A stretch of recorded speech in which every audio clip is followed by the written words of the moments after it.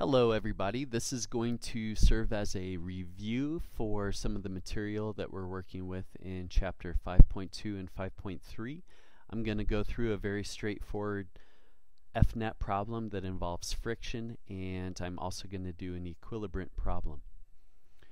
To start, I'm going to have a 10 kilogram block that's sitting on a horizontal surface.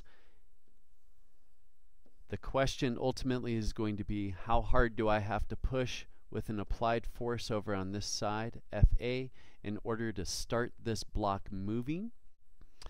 I'm going to have the information that the coefficient of static friction is equal to 0.3, and in fact on a later part of the problem I'm going to use the coefficient of kinetic friction of 0.2.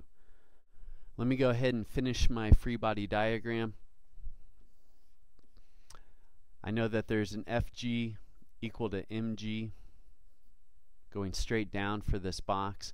Given that it is a 10 kilogram box, that means that my Fg is going to be equal to negative 98 newtons.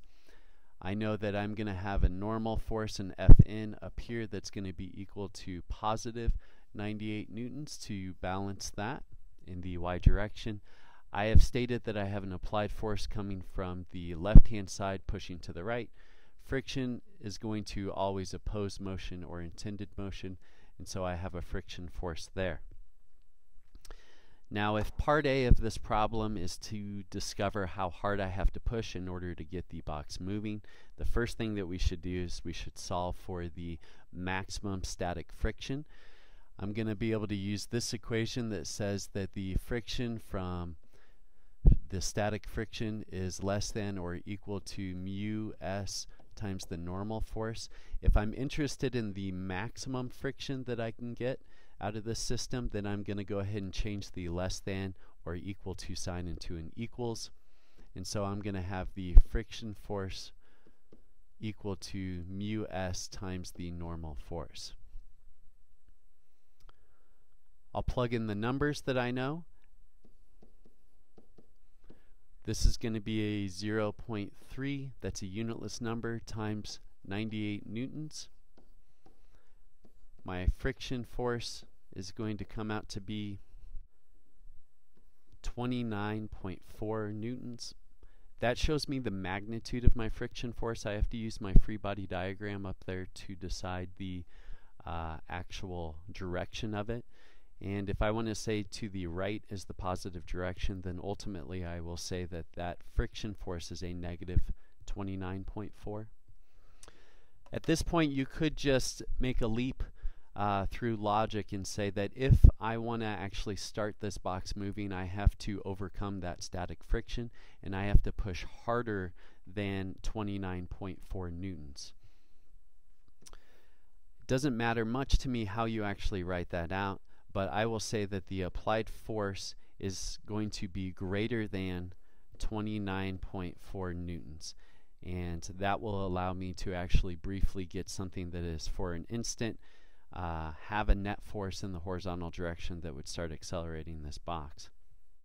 In part B of the problem, I'm going to say that the box is accelerating at, I'm just going to tell us that it's accelerating at 1.5 meters per second squared. And if the box is accelerating at that rate, I would like to know how hard do I need to push, what is the applied force, in order to keep that acceleration. Now what's interesting about this problem is I need to reevaluate my friction force. However, the bulk of the free body diagram is going to stay the same.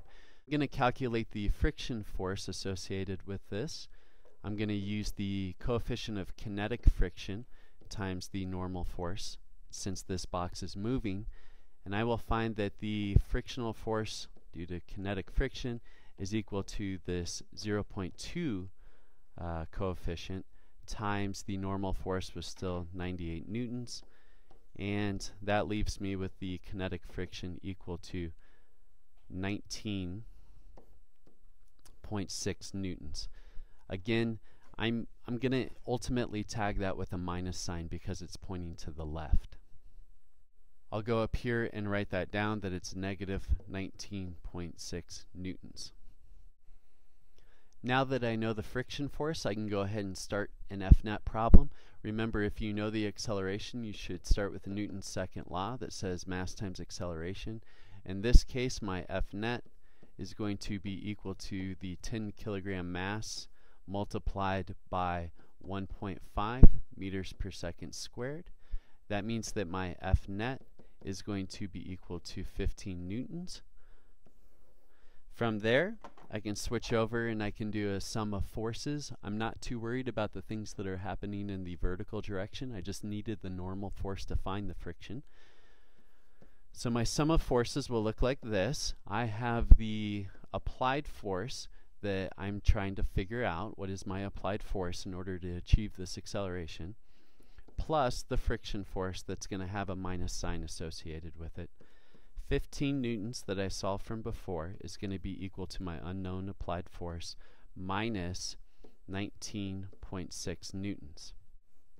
I can solve for that and find that the applied force would have to be 34.6 newtons, and that's my answer. For my last problem, I'm going to do a quick equilibrant problem. My problem setup could be something like I have an object that's being pulled on 4 different sides. I'm keeping the math very straightforward in this problem so that we can focus more on the conceptual understanding. There are these 4 forces all pulling either directly horizontal or vertical. And I want to know what is the 5th force that's not actually drawn on my diagram, but what is the 5th force that I would have to apply to the system for the F-net to be equal to 0. Remember, the strategy that we talked about for solving these is first let's figure out what the overall force is for the known forces. So I'm going to find F-net for these 4 forces that I have listed here. You'll see that I can write down the x component of the resultant will be a positive 3 newtons minus 1 newton. So I've looked at this guy and this guy now. That's going to be an XR equal to 2 newtons.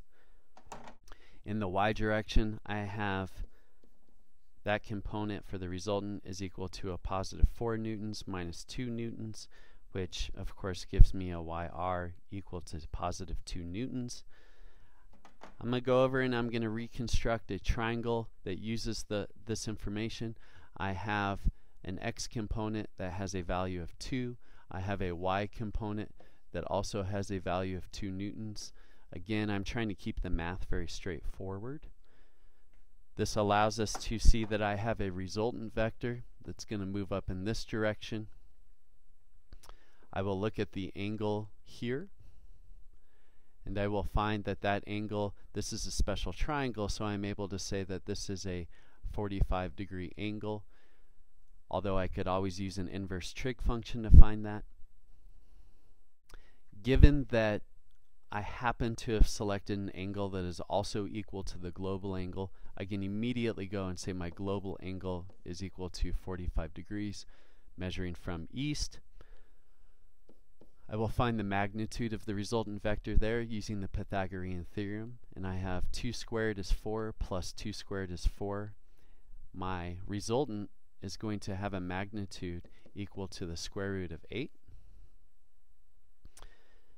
And we said that that is at a global angle of 45 degrees. Remember that the equilibrant is going to be the force vector that is equal and opposite to the resultant.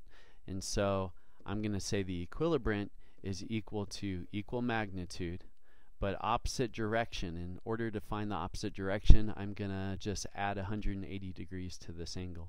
And I'm going to find that I am at 225 degrees. This is my final answer. That is the equilibrant. Let's see if we can make sure this makes sense to us. If I come up and I look at my resultant, so now I'm going back to the diagram, you can see that I have excess force in the x direction, I have excess force in the y direction.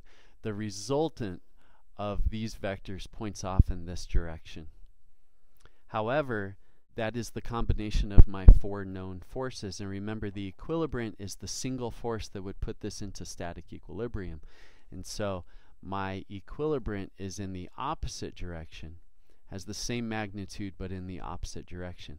And so the 4 black forces plus this red one would bring the system into static equilibrium, where this is 225 degrees, and it has a magnitude of square root of 8.